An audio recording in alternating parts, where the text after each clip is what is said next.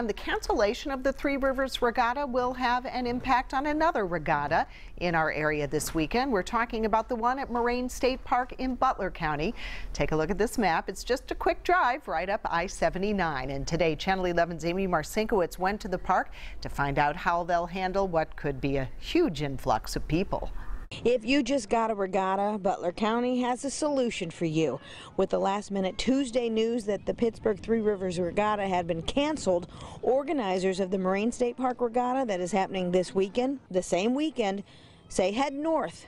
They're ready for you. Kind of thought that might be a nightmare to cancel an event that big, but my next thought was maybe that some of those people might be looking for something to do this weekend. We're ready. It's going to be a sunny, fantastic weekend. Typically here at Moraine, thousands and thousands of people pack the shorelines for the yearly event that ends with fireworks. The South Shore will be packed with people, vendors, bands, and boats.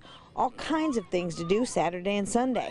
Organizers say one of the best parts about the regatta here in Butler County is all the parking. We have a ton of parking. It's free. Folks here this Wednesday with their kids enjoying the beach and the water say they can't wait for the weekend. It sounds really exciting with all the boats, and it's like a nice family atmosphere. Amy Marcinkowitz, Channel 11 News.